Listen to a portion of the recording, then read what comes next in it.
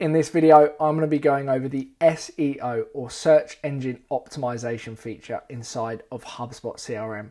I'll be explaining the recommendations and the topics. I'll be covering both of these extensively. So hopefully by the end of this video, you'll be very familiar with how to manage any SEO inside of your HubSpot CRM system. Welcome to the channel. My name is Nick. Thank you for giving this video a watch. Just before we get into the video, if you are signing up to HubSpot for the first time, it would be greatly appreciated if you could use my link below. It really does help the channel out. So without further ado, let's get straight into the video. So once you log into your HubSpot CRM system, of course, you will come to the home screen. Now, like I said, in this video, I am going to be discussing SEO or search engine optimization and all the tools available inside of the HubSpot system for that. So if we go to the marketing drop-down menu up the top here, go to website and then SEO.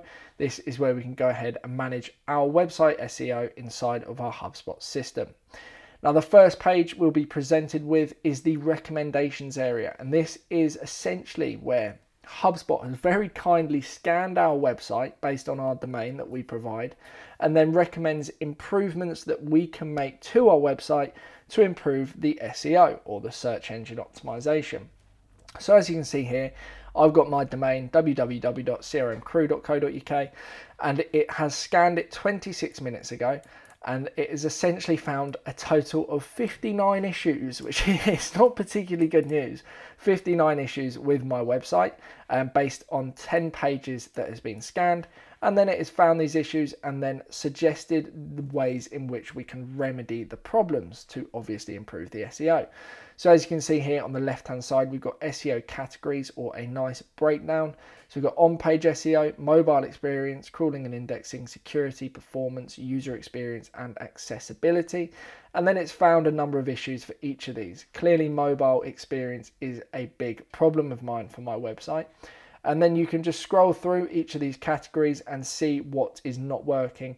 It will kind of tell you how to fix it, and then you can go to your website provider, whether that be WordPress, Wix, Shopify, and make those changes. So as you can see, add meta description needs to be done for on-page SEO, and that is of medium impact. So it's going to have a medium impact, but it's very easy to do.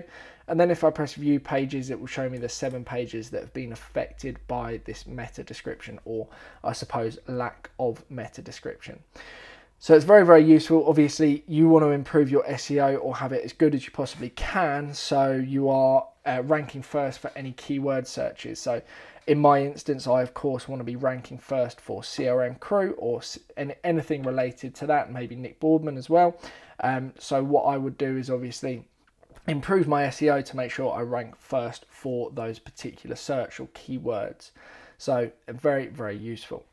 So as you can see, it said it was scanned 26 minutes ago, but once you make those changes, you can then go ahead and rescan now, and it will take a little bit of time to rescan your website.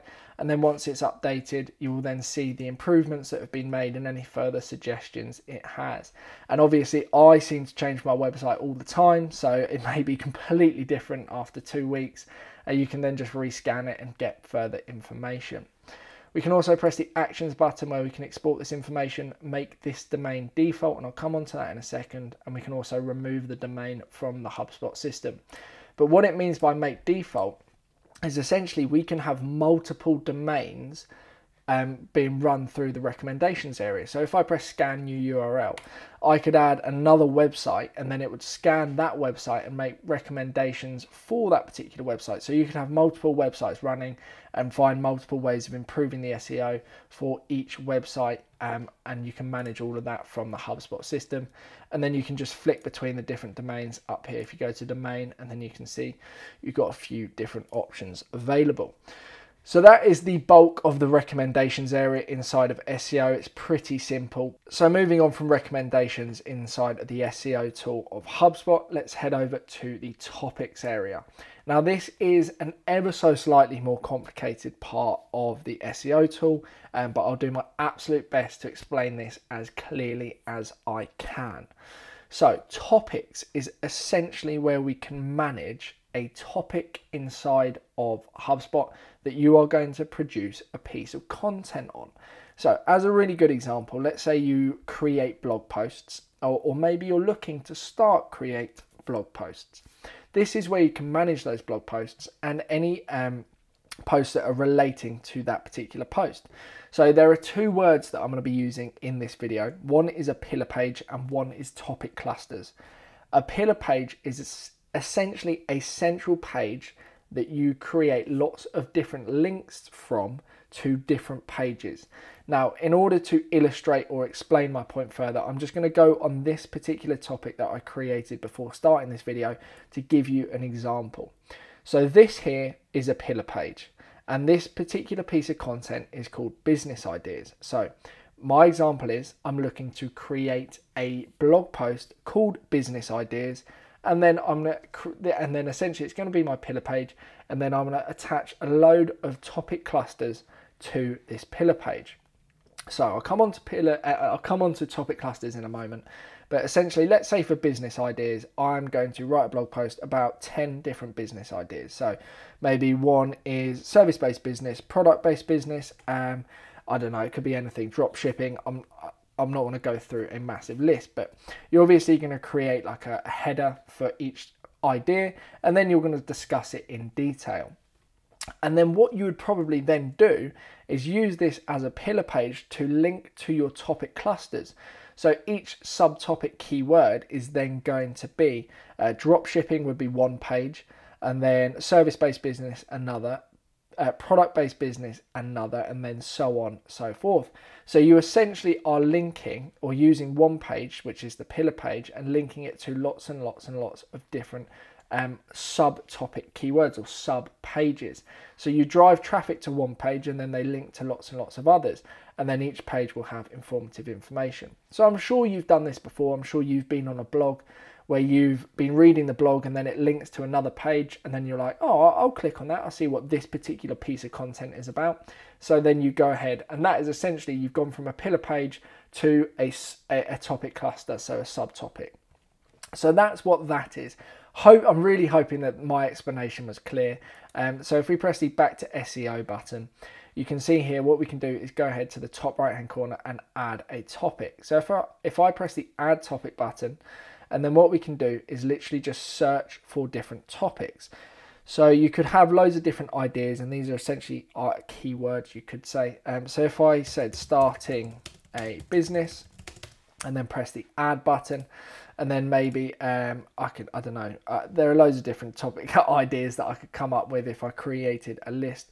So if I added 5, let's say, topic ideas, and then you'd see the monthly search volume for each idea and the SEO difficulty. So how difficult is it going to be to rank highly for this particular keyword?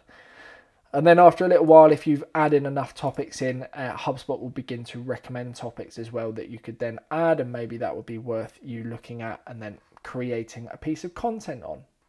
So once you have concluded that that is the piece of content that you want to write about, or essentially it's got the highest monthly search volume and the difficulty is the lowest, which is kind of what you want to be going for, then you just go ahead and select that particular topic, press the create topic button, and then we'll be brought back to this screen here.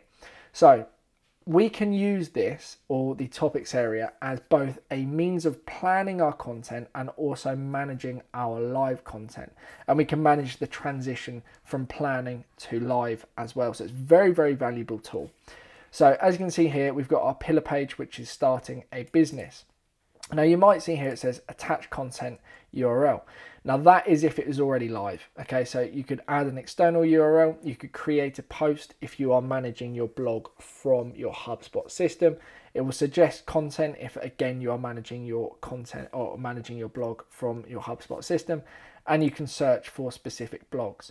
But obviously you can add external URL if you are managing your blog outside of HubSpot.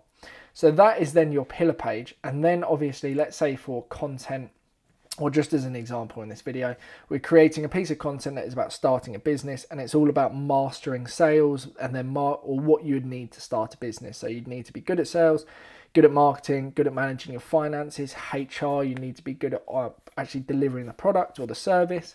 And then for each of those, you would have a subtopic keyword. So again, you then go ahead and add a subtopic keyword. So if I then add marketing, and then you just press research subtopic keyword, and these are your keywords. It will show your monthly searches. So if I add marketing, and then you could go ahead, like I said, if it's for planning, you just leave it as is. And then if it's actually related to a piece of content, so essentially it's live, you could add external URL. Again, you can create a post directly from here. It's the exact same thing as the pillar page.